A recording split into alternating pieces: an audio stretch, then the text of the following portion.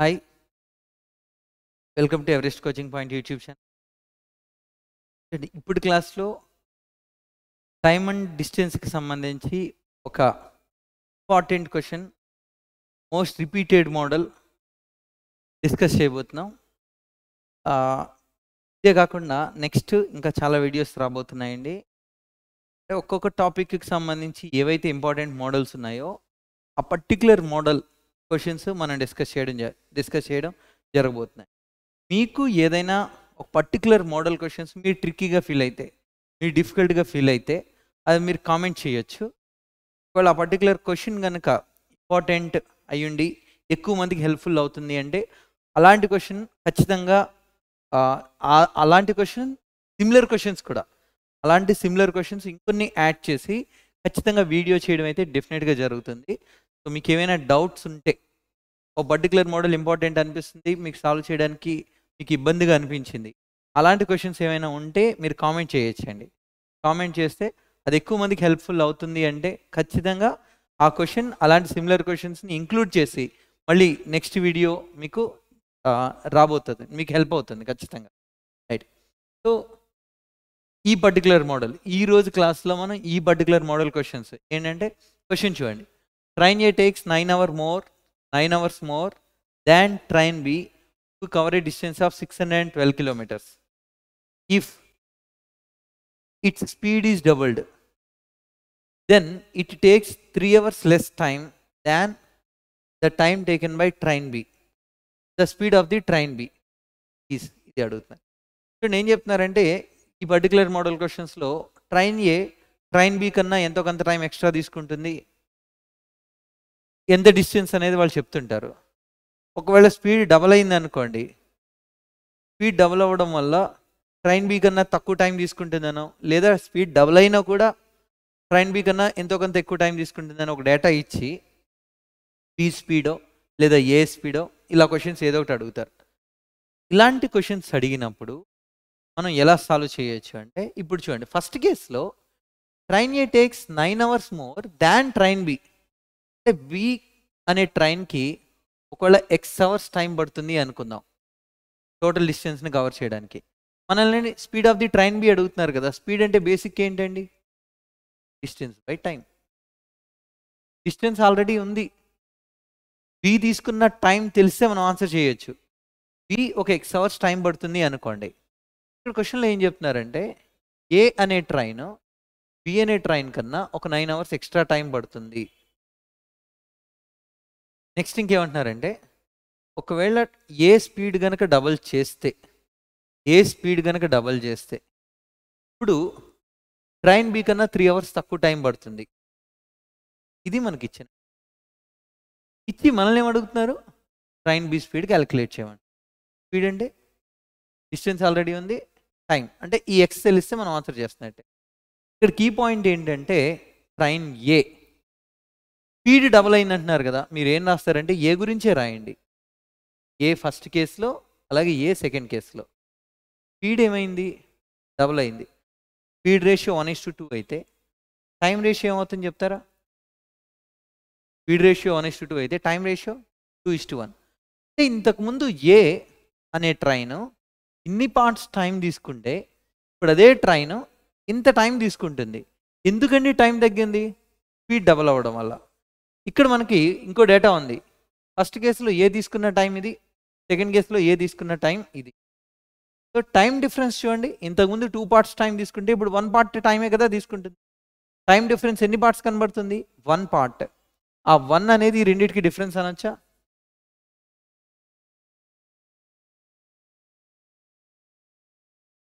x + 9 minus X minus into minus, ఈ రెండింటికి difference.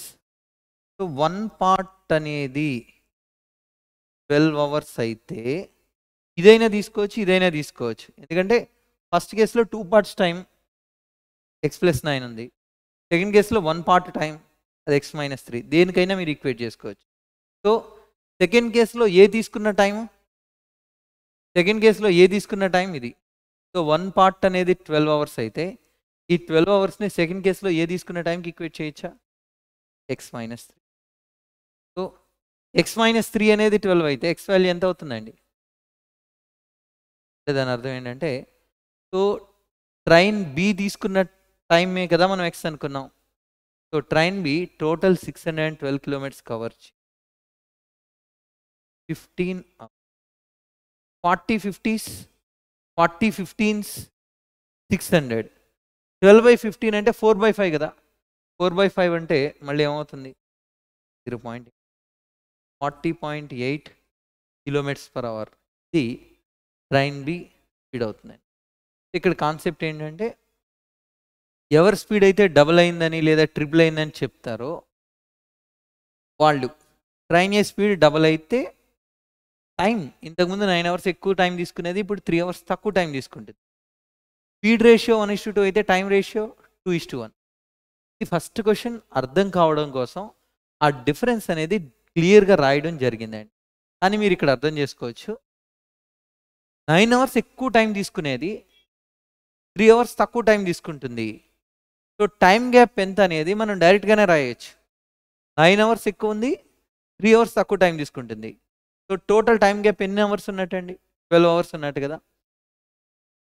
చూడండి ఇక్కడ మోర్ ఇక్కడ లెస్ అన్నారు అనుకోండి, టైం గ్యాప్ అనేది ఆ రెండింటి సమ్ అవుతుంది. 2 మోర్ అన్నా లేదా 2 లెస్ అన్నా అప్పుడు టైం గ్యాప్ అనేది వాటి డిఫరెన్స్ అవుతుంది. సో దానివల్ల ఏమవుతుంది అంటే డైరెక్ట్గా ఇక్కడ 1 పార్ట్ అనేది 12 అవర్స్ అయితే సో ఇక్కడ x-3ని 12కి ఈక్వేట్ చేయొచ్చు, లేదా x+9 పార్ట్స్ 24. x+9 = 24 అయితే x వాల్యూ ఎంత అవుతుంది? 15. ఎలా తీసుకున్నా కూడా వాల్యూ సేమే వస్తుంది. డిస్టెన్స్ ఏమో 612 by time 15. Next one exactly similar. చూడండి ట్రై చేసి చూడండి. Train A takes 4/5 hours more than the time taken by train B to cover a distance of 360 kilometers. If speed of train A doubles, it will take 36 minutes less than time taken by train B to travel the same distance. What is the speed of the train B? Exactly similar question. 4/5 hours మొత్తాన్ని మినిట్స్లోకి మార్చేస్తే మొత్తాన్ని మినిట్స్లోకి 4/5 అంటే 9/5 hours కదా. దాన్ని మినిట్స్లోకి మార్చాము అనుకోండి 9/5 × 108 minutes. చూడండి ఇక్కడ 108 minutes more, తర్వాత స్పీడ్ డబుల్ చేస్తే 36 minutes లెస్. 108 minutes ఎక్కువ టైం తీసుకునేది 36 minutes తక్కువ టైం తీసుకుంటుంది. సో టైం గ్యాప్ ఎంత అవుతుంది అంటే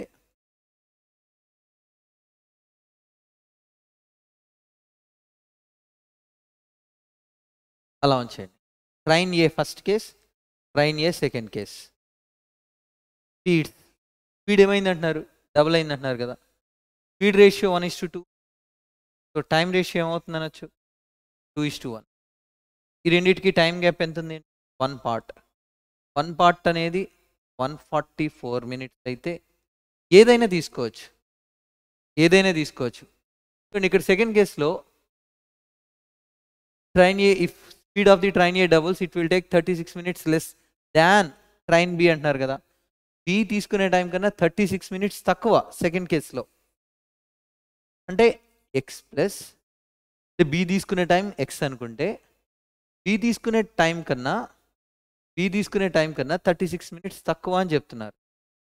బి తీసుకునే టైం కన్నా 36 minutes తక్కువ ఏ సెకండ్ కేసులో తీసుకునే టైం. x-36 = 144, లేదా 36 ఇటు వచ్చేస్తున్నాను. 180 minutes అంటే 3 hours అనే కదా అర్థం, లేదని అర్థం. బి ఈ టోటల్ డిస్టెన్స్ని కవర్ చేయడానికి ఇంత టైం పడుతుంది. 360/3 ఎంత అవుతుందని వచ్చేయండి 120. Exactly similar question. ఏం చేసాం ఒకసారి చూడండి. స్పీడ్ డబుల్ అయితే స్పీడ్ రేషియో 1:2 అయితే టైం రేషియో 2:1. ఇక్కడ ఫస్ట్ కేసులో ఏ అనే ట్రైన్ 2 parts టైం తీసుకుంటే సెకండ్ కేసులో 1 part టైం తీసుకుంటుంది. సో టైం గ్యాప్ ఎంత ఉంది అక్కడ? 1 part. ఆ 1 partని మనం దేనికి ఈక్వేట్ చేయాలి? ఇంతకుముందు ఇంత టైం తీసుకుంటే ఇప్పుడు ఎంత టైమే కదా తీసుకుంటుంది. ఎందుకు టైం తగ్గింది? స్పీడ్ డబుల్ అవ్వడం వల్ల.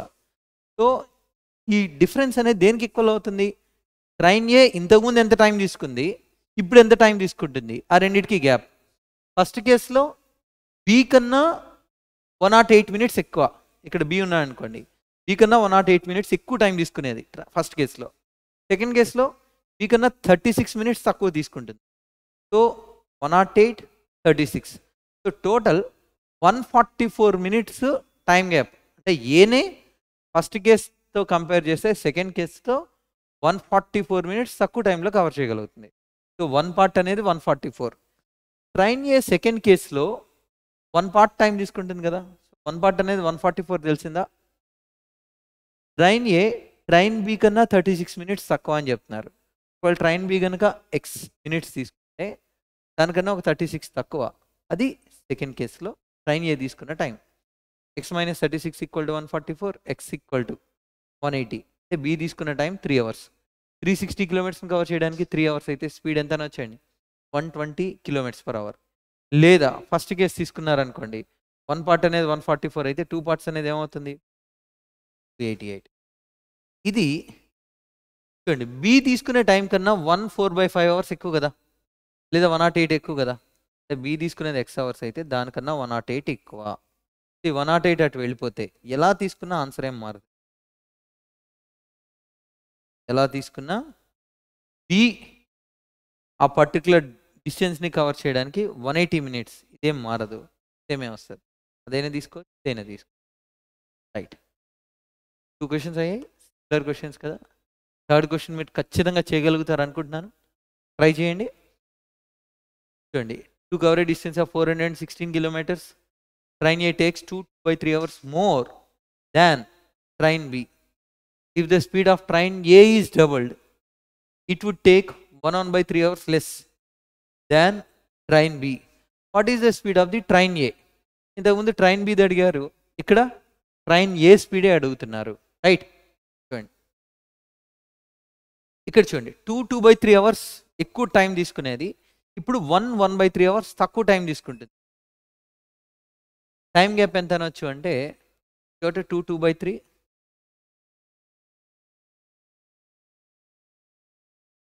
+ 1 అంటే 3, 2/3 + 1/3 అంటే అది ఒక 1. మొత్తంగా టైం గ్యాప్ ఎంత వస్తుంది అంటే 4 hours వచ్చింది. టైం గ్యాప్ ఎంత? 4 hours. ట్రైన్ ఏ స్పీడ్ని ఏం చేశారు? డబల్ చేశారు. స్పీడ్ డబల్ అయితే స్పీడ్ 1:2గా ఉంటే టైం రేషియో ఎలా ఉంటుంది? 2:1. ఈ రెండింటికి డిఫరెన్స్ 1 పార్ట్. 1 పార్ట్ అనేది 4 hours అయితే ట్రైన్ ఏ ఒరిజినల్గా ఎన్ని పార్ట్స్ టైం తీసుకునేది? 2 పార్ట్సే కదా. ఇక్కడ బి గురించి అవసరం లేదు, అడుగుతున్నది ఏంటంటే ట్రైన్ ఏ స్పీడే. అంటే ట్రైన్ ఏ ఆ డిస్టెన్స్ని కవర్ చేయడానికి ఇంత టైం తీసుకుంటుంది అనమాట. 8 hours. 416 కిలోమీటర్స్ని కవర్ చేయడం 8 hours. సో స్పీడ్, ట్రైన్ ఏ స్పీడ్ ఏమవుతుంది? 4.